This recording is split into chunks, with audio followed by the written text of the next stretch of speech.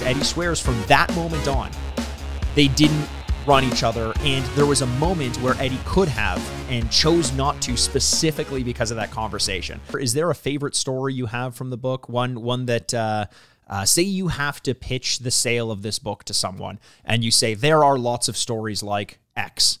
What's one that you can pick? If you need time to think of one, I have one that I love. Okay, go ahead. You tell me. I mean, there's so many. I'm blanking out. I mean, I'm just amazed at the things that he did and said. But it's like Netflix syndrome, where the hardest thing to do is decide to watch one thing because you have a million different options. My favorite story, though, that Eddie Shack has ever told me, I've told this before on the podcast, but in a different context. Eddie and Gordie Howe had quite a rivalry. I mean, there's no question Gordie Howe, better goal scorer, better remembered in terms of his overall play in the NHL. But on the ice, their physical rivalry was notorious.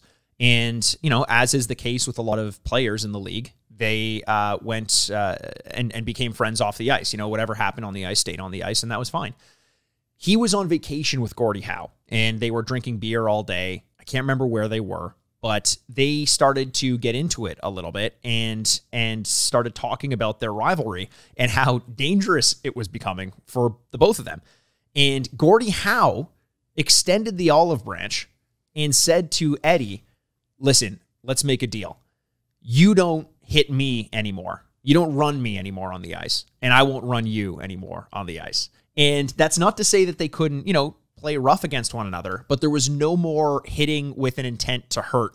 And he says, Eddie swears from that moment on, they didn't run each other, and there was a moment where Eddie could have and chose not to, specifically because of that conversation. That idea of brokering a deal outside of the hockey rink and bringing it to your day-to-day play was fascinating to me. Well, he used to talk about how he knocked out Gordie Howe. Yes. He knocked out Stan Mikita. Yeah. He'd list all the guys that he'd knock out. But one of it, my favorite, the one story that you hear the most of, because he'd sing it as he comes in the door, is "Clear the track, here comes Shaq." Yeah. It was like you'd hear him come down the hall and "Clear the track, here comes Shaq."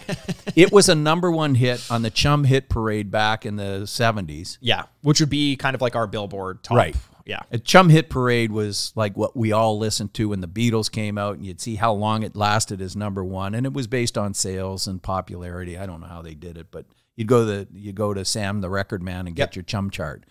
And they wrote a song about "Clear the Track, Here Comes Shaq," and it was #1 for a number of weeks. And he'd sing it, but then when he'd come in, he'd say, "Yeah, it was #1 until you know who knocked me off that list."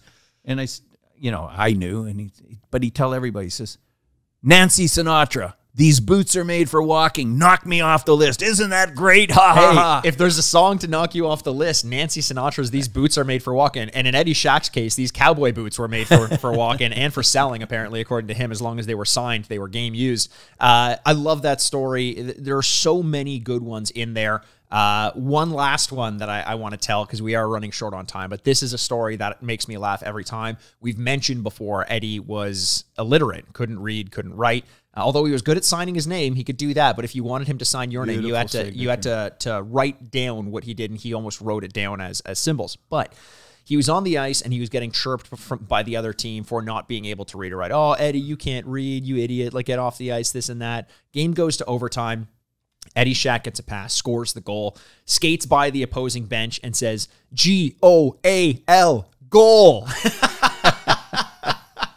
I love that. I love that story. And one of Eddie's one-time line is very, it's not, I mean, it's a little off color, but he was proud of the fact that he came from Sudbury. Oh, yes. And he says, "I come from Sudbury." He says, "Only hockey players and hookers come from Sudbury." "Which team did your mother play for?"